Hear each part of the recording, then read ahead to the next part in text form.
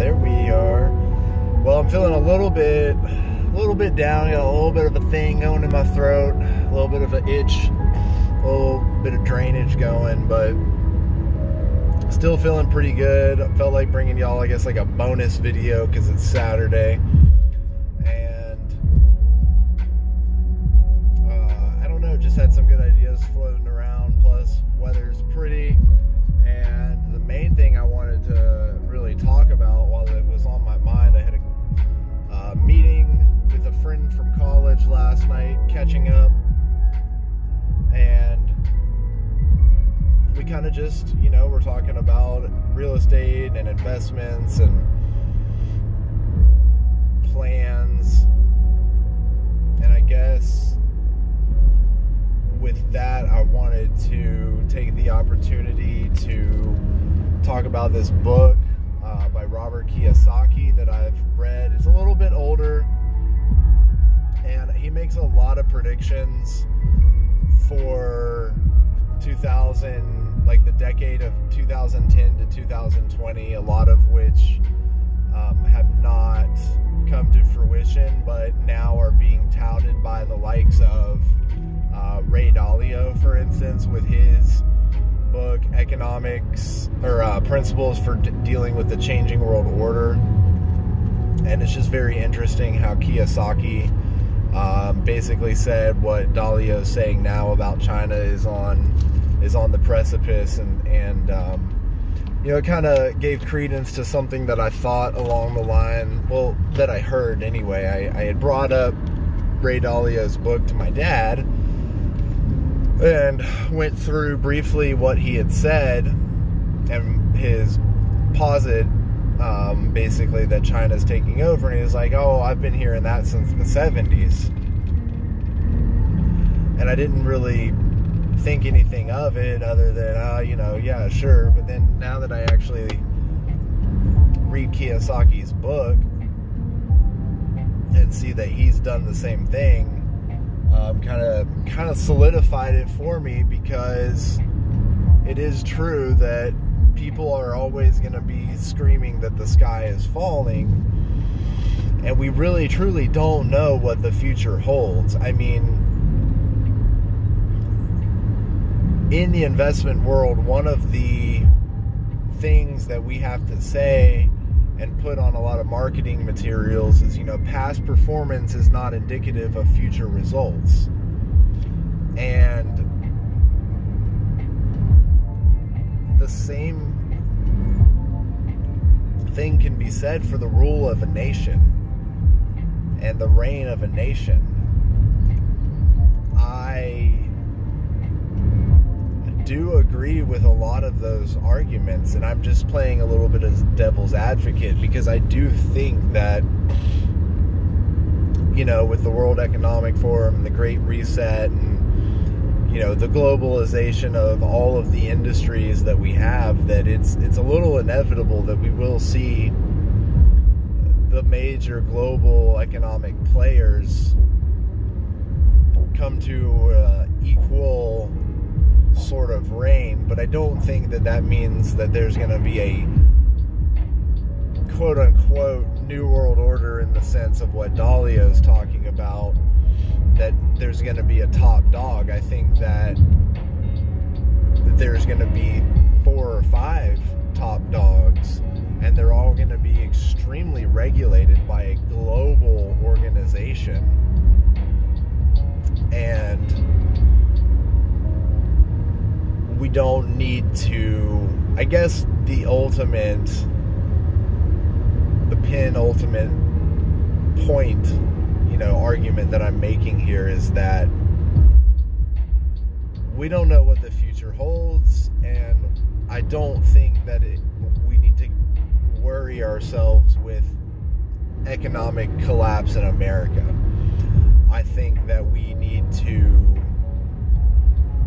stay on top of the issues and keep talking about the issues and discuss things such as the weakening of our education system, the weakening of our military, and I do think that we need to remain vigilant and keep those things as strong as possible, because those are what's going to protect our nation and make our nation great.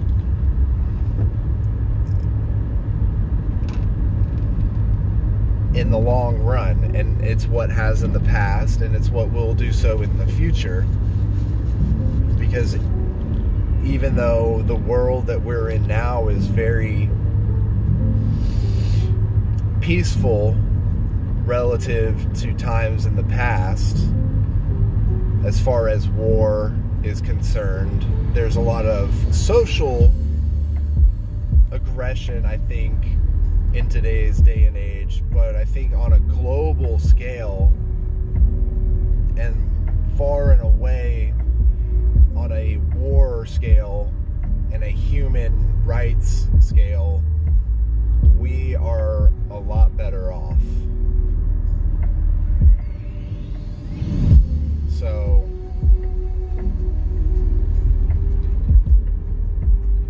I don't think that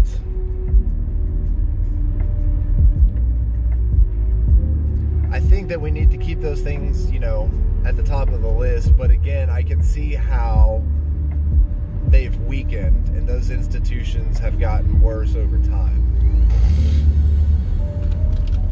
And it is concerning, and it should be concerning, but we need to look at it in the sense of you can't slide the dials in the ultimate direction for maximum outcome.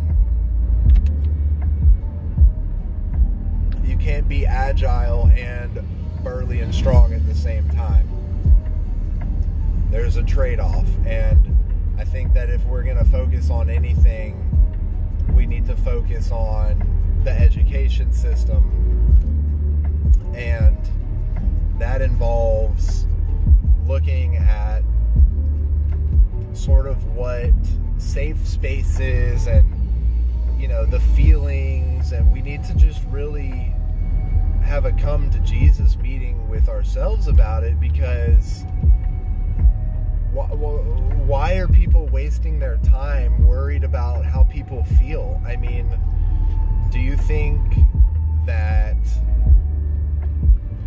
the greats of the past cared about how they felt in times of struggle?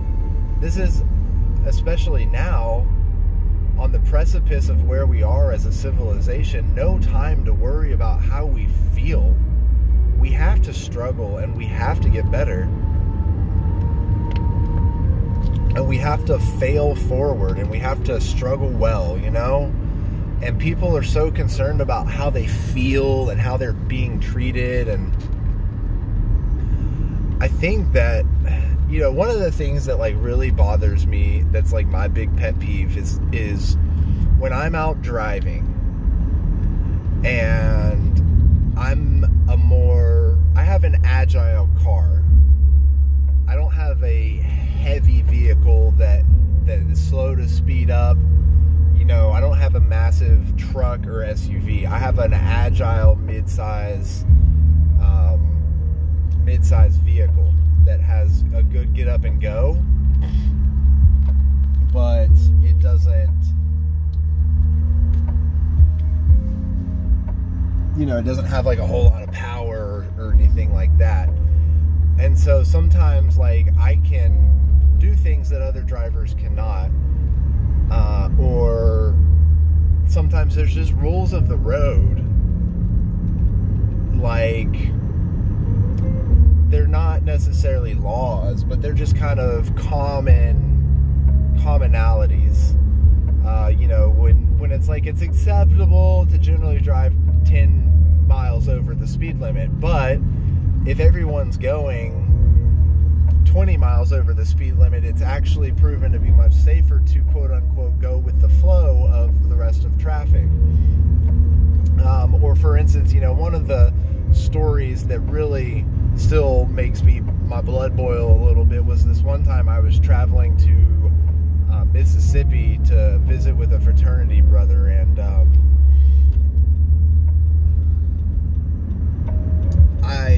we were on a highway, and most people who that the hash marks mean you're allowed to pass. And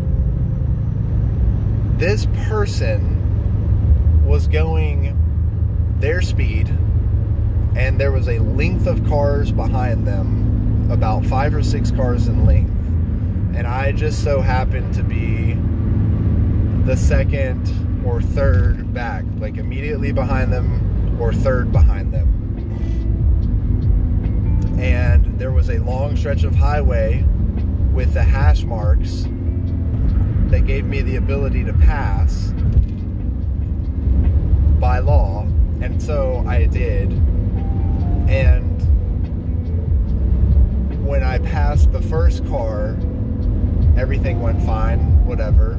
I had to merge in front as per law, and then I had the opportunity to go in front of the person leading the pack. This person sped up so that I couldn't pass them, and actually almost ran me off the road, because I don't know why. I guess because they didn't know the law, but more or less what I'm getting at is my big pet peeve is when people want to impose their will onto other people. And there is situations when it's called for, like when, you know, we have to send somebody to prison because someone would get harmed or injured or killed otherwise, right? So if we send a pedophile, a rapist, a murderer, a serial killer, whatever, if we send them to jail or prison and impose society's will upon that person, that is one thing, because we are preventing a greater evil. And a lot of laws are written for such the same reason.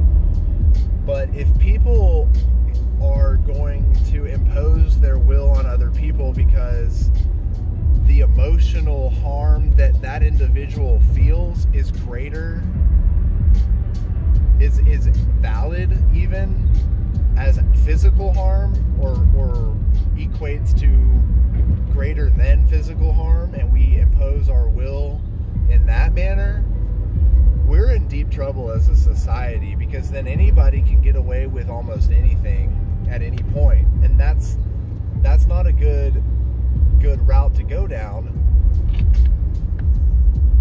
And there's really no such thing as actual social justice. And so being a social justice warrior is championing a route that is non-existent, really. Do you think that your great grandparents who were serving in the military, fighting to help free Jews from Hitler and help them escape from concentration camps, cared about how they felt? No, they certainly didn't. Do you think that Northern soldiers fighting for the freedom of slaves cared about how they felt? No. They cared about people imposing their will on other people in a bad way that was going to cause harm, which was slavery. And they didn't care that it was uncomfortable or it was unfair that they had to go fight or blah, blah, blah. They did it for the greater good. And imposing your will on somebody else and fighting for that because of how someone feels or how it makes you feel because your feelings get hurt, you're taking the low road. And Sun Tzu's Art of War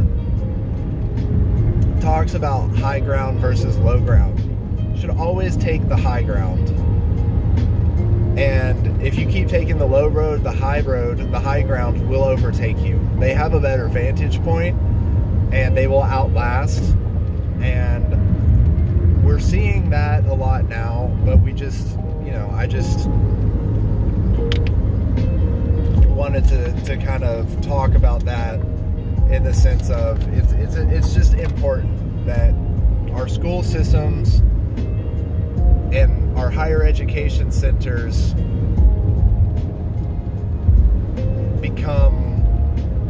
get back to having integrity, you know, because they've lost their integrity and they've lost their credibility. They've lost their credibility, and so that's why you have books that come out like this with guys like this that talk about how college is basically moot now. College is a waste of money, and unless you're going to get some kind of vocational training, such as to become a doctor or a lawyer or a dentist or a veterinarian, you know, it's necessary in that manner because you have to establish the habits, I guess. You know, you have to establish the fundamentals of being able to write well, to do mathematics at a higher level. And more importantly, you need to develop time management skills, time blocking skills, and there's a lot to be said for undergraduate study that helps with that. It will help make you a better doctor, better lawyer, better dentist, better small business owner in that regard. And the higher education system has gotten so bloated, it's cranking out useless degrees, and it's ivory tower stuff, and it's these intellectuals that preponder on things, and they build on other intellectuals' ideas that really, it's like they remove themselves further and further from society.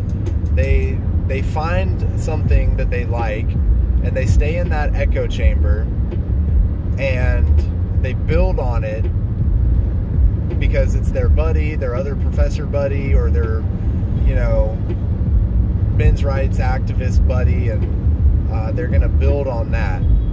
And it's wonderful that we live in a society where we have the protection from evil that allows us to do that. But this is the same thing that collapsed societies in the past. They get too intertumultuous, and it brings them down. It implodes them. So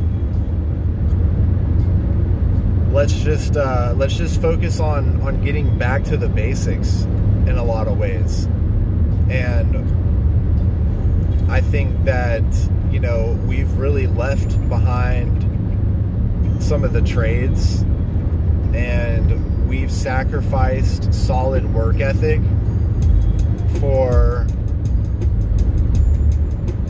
because we've pedestalized intellectuals, and we've pedestalized ivory tower jobs. And the truth is I've been in that world, and it's not all it's cracked up to be. You're gonna make a far greater amount of money working with your hands and doing an actual craft, a physical trade, than you ever will working behind a computer and teaching classes and things like that.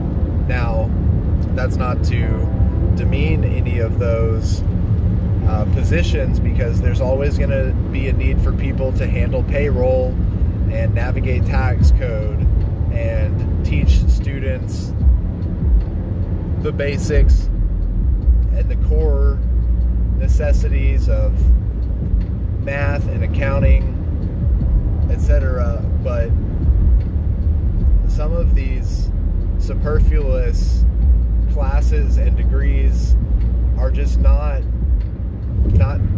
necessary, and they're not needed, and they're harming rather than helping, because there is no real world need. When I'm out making business deals or looking at a company to invest in, I don't really care about how many people have training in this or that kind of social justice, this whatever. You know, the only color capitalism truly cares about is the color green. And it cares about profit. And the culture is going to be separate from that. And culture will always be separate from that. And that's an important thing to, you know, work to live instead of live to work. And if capitalism got its way, everyone would live at work. And that's a dangerous road, and that we need to be aware of. But we also need to understand that from an evolutionary standpoint, the hunter-gatherer society hardware that we have ingrained in us, it's the people of the tribe that didn't contribute, that starved and didn't pass on their genes. And there's still an ability, and it becomes easier and easier to do the larger and more interconnected society gets, especially with social programs that almost, you know, incentivize in a negative way not working, you know. So just need to be very, very careful about where we are headed as a society so that we don't implode on ourselves. So I know I got off topic. I was actually gonna entitle this video, you know, a book review of Unfair Advantage, but it looks like that's not gonna happen. Yeah, there he's talking about the war of money, LLCs, and how to structure things. People become wealthy during financial collapses. I've got this thing tabbed up to heaven and past Avalon, honestly. So there's all kinds of stuff to go back and look through and highlighted.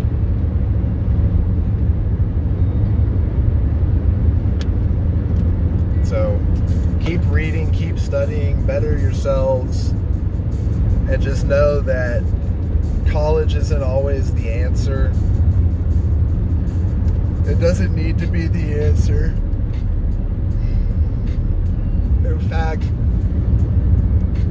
a lot of people are showing that the next financial bubble to collapse is going to be the college debt bubble. And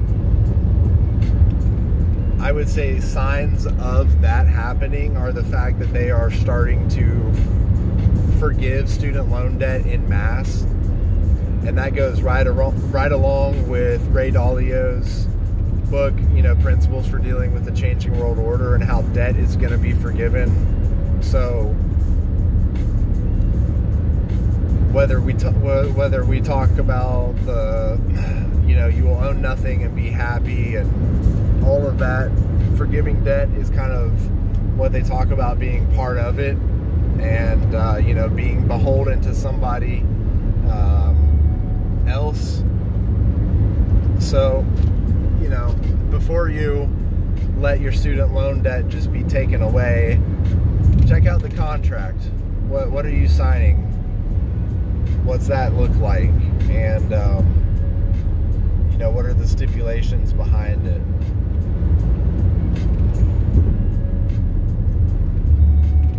I think that technology has really given rise to a lot of good things and the ability to do a lot.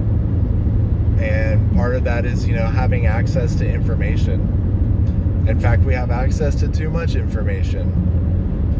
And it's hard to weed through it all, but, you know, you can go to MIT's website and Harvard's website and a lot of university websites and access past lectures that have been uploaded online and learn and teach yourself. And I think that's important. I think that's an important tool to have. And so that's why I think that, like, books like this, while they are good, they're a little too seething in their judgment of university education. You know, there's a couple of things in this book that I absolutely do not agree with on any level. And it's one thing that I think actually goes to show you that you can become incredibly rich and wealthy without being smart. You can sort of be intelligent and copy what other rich people do. And yeah, it doesn't take a lot to be rich, you know. And I think that when I write my book one day, I am going to talk about the difference between being rich and wealthy. And I think if I haven't done a video on it, I need to, but I'm pretty sure I've already done a video on it about the differences of being rich and wealthy. And it's very much a mindset. And while it might be nice to be rich, and it might be nice to have a Ferrari and a Porsche and a Cadillac and a, you know, whatever car you want, those are just more liabilities. But being wealthy, that mindset is being happy and content with what you have and finding happiness in other ways. So there's a whole depth that's missed when all you do is chase gold and chase riches. And I have friends who have actually met Robert Kiyosaki, and he's very, very pompous and vapid. And that's one of the side effects of focusing too much on shiny objects and not focusing on true human nature and what makes us human. Because again, our world is a very novel world, and we're sold a package of goods that looks incredibly different from what actually should make a hunter-gatherer type person happy. I mean, we look at Maslow's hierarchy of needs, sure, but you know, just having a lot of riches doesn't really necessarily make you wealthy. And there's a lot of people who are rich that would argue that, and they would probably argue it pretty well, and they would probably argue it very aggressively. And I would also posit that the person who's wealthy versus the person who is rich, the wealthy person would cede the argument sooner than the person who is rich would. And that also goes back to character. And I think wealth is a character trait.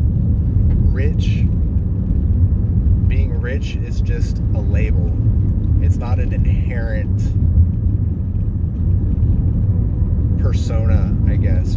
Wealth is a character trait. Wealth of character, wealth of charisma, wealth of habit, wealth of positivity, creativity, wealth of ethic. You know, there's different ways that it can be applied. Rich only applies to, well, rich. I mean, it applies to, like, when you think of a food that is rich, what do you think of? Chocolate, rich chocolate. You know, a rich dessert, a rich wine. You think of concentrated, okay? But it doesn't last. You eat it and it goes away. It doesn't last. You drink the wine with the rich chocolate, but it's over. It's passing. You can't think of a wealthy food, can you? Right. You know, so that's how they're different. And while it is good to learn from guys like Kiyosaki, and I need to go ahead and say that none of this is meant to be derogatory towards him. I have for years, ever since read Rich Dad, followed his advice and a lot of his mantras, and it's changed my life for the better. I just want to say that none of this is libel, none of this is slander. All of it is to merely point out that if you're not careful, you can fall into a mental mind trap and lose who you are, and it'll all be for naught. So apply this to an area in your life like a drop in a bucket, and let the ripple effect of what you learn from what he's given you through the gift of words and knowledge, and let that help you. But don't let it change you, because if you let it change you, I don't think you'll become wealthy. If you drop everything and do everything that he's done, you will absolutely become rich, but you will lose yourself in the process. And Rich Dad, Poor Dad is a great book to read.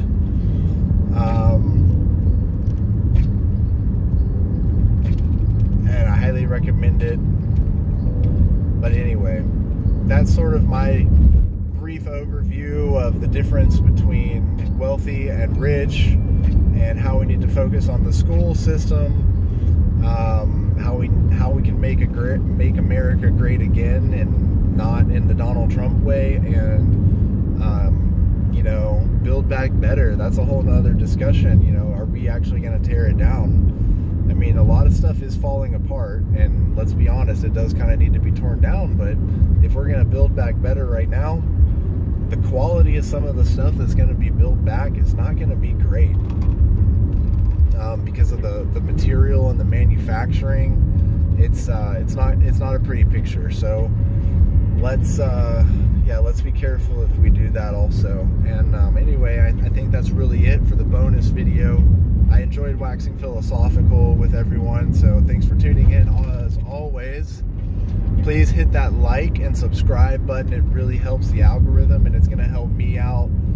And I think I'm going to start looking into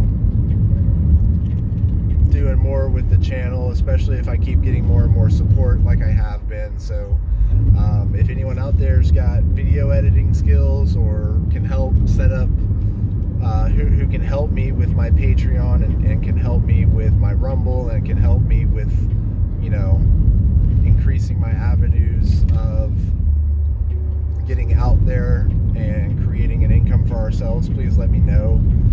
I have other ventures that I'm focusing on, such as creating another LLC, and investing in real estate, and creating incomes out here in the real world and not in Black Mirror world. So just let me know, reach out. I would love to involve somebody else in this beautiful journey. So peace and love, everybody. Enjoy the day that you are watching this, and enjoy the fruits that the knowledge can help grow within your mind, whole brain. Anyway, enough of that. Goodbye for now, and see you on the next one.